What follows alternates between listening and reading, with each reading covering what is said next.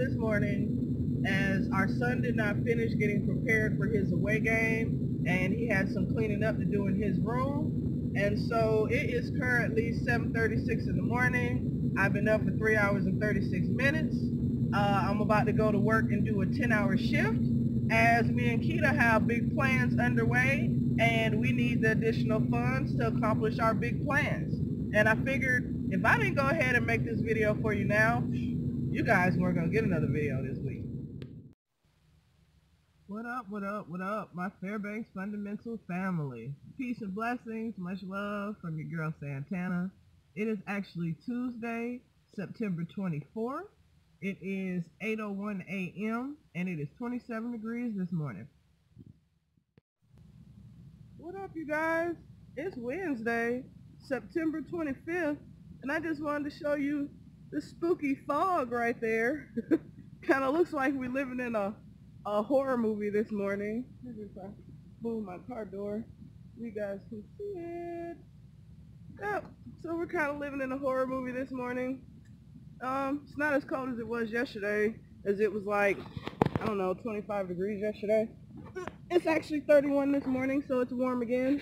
And yeah, I didn't do much yesterday. I did train a new guy at work. Let's see if I can get my lights out of the film. I trained a new guy at work, and he's pretty freaking cool. So it didn't take a lot of stress or repetitiveness, and he's got a much longer day today, so we'll see what goes on. And I got a few announcements for you. I'm not sure how much we can share, but the Harris family is in transition. A lot of people have been wanting to see us farm and fish and hunt and grow and all types of stuff, and maybe we'll do all that right after this transition. Welcome to my horror movie. I bet you guys didn't even see that car in front of me, huh?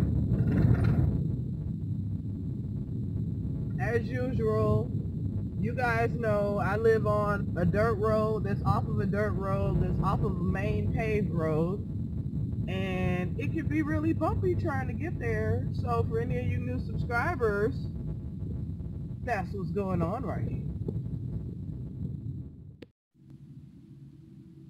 Foggy, foggy, foggy. It is really foggy. Come on, dude. Hurry up.